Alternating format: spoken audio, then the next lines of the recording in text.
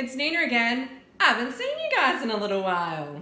Did the last page of the book trick you? Did you think the Easter story was over yesterday?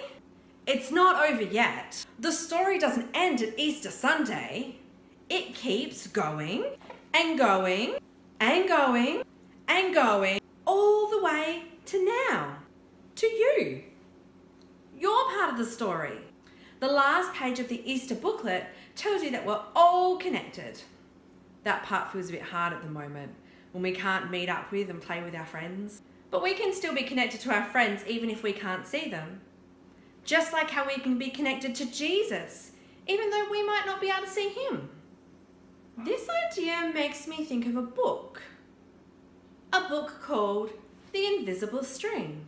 It talks about how we can all be connected by love, even when we can't be together. Back in March, our kids at the Corner Uniting Church drama group made a video based on this book. In just a second, we're going to watch it, and then we're going to have an activity for you to do afterwards.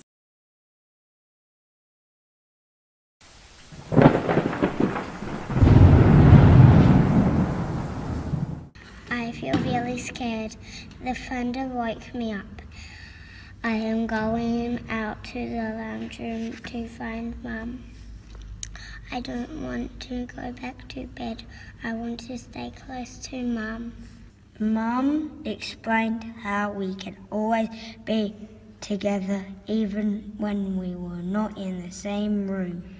She told me about invisible string. It's a very special string made of love. It connects people who love each other. Where is the invisible string? Even though you can't see it, it's right there. Who else has an invisible string? Brothers and sisters? Yeah! My dog and my goldfish? Yep. Best friends? Yeah!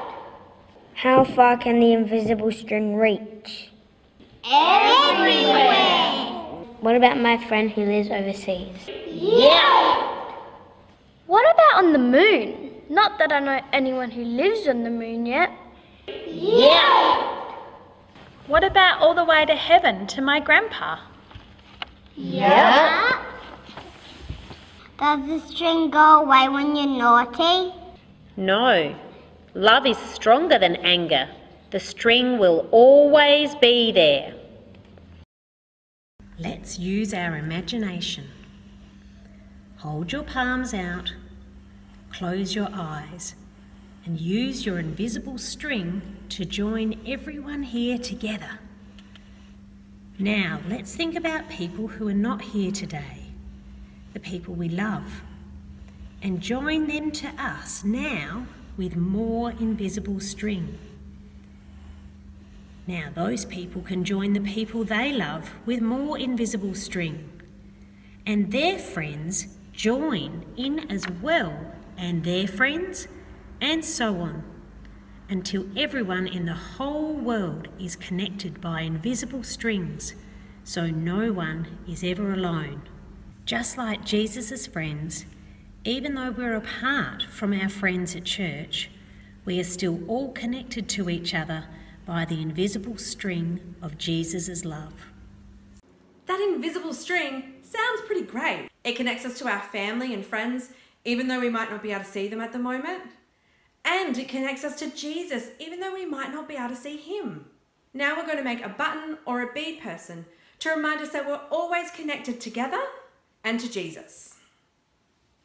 Now, if you have one of our take-home packs in the box or the bag, you'll have everything you need to make your button or your bead person. But maybe you want to make some more, or maybe you don't have one of those kits. I'll tell you everything you need to make your button or bead person. You obviously need some buttons, any colour, any size or shape really. A key ring if you have one, otherwise you can just put a loop in your thread. A pair of scissors. You probably do need a few beads because you at least want one for the face of your little person that you're making. So I'm using an old bracelet that I'm just going to cut up. some thread, preferably something quite thin so you can thread it through. Some little beads or little buttons. Mine are little melting beads, but they'll work just fine. And a permanent texture or two to draw the face on your person. So what you first need to do is you need to grab some string. Now you're going to put it onto your keyring. So you need to thread from the top, so from the head or the hat down to the body. If you have trouble with your thread, you can wet the ends of it or put a bit of tape on, or even get a big needle if you've got one.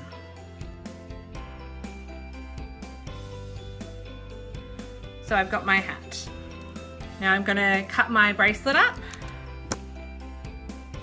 So I'm going to thread both my bits of thread through.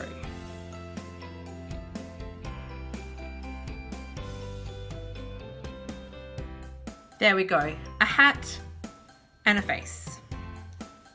Now I'm going to thread on some other buttons, and this is going to make the body of our button person. And just keep threading till you get the size button person that you would like.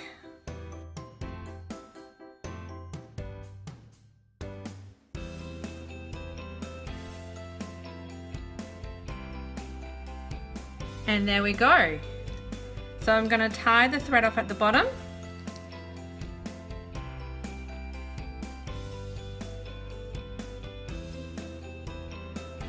I'm going to thread on one of my little beads to make my feet. So just thread your bead on. And I would just tie a couple of knots at the end to make sure it doesn't come back off again. And we'll do the other one.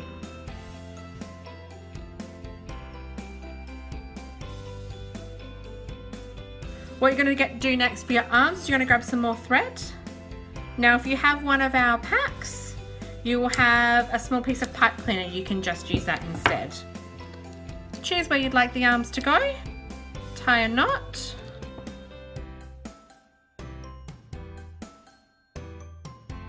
And then do the same as you did with the legs.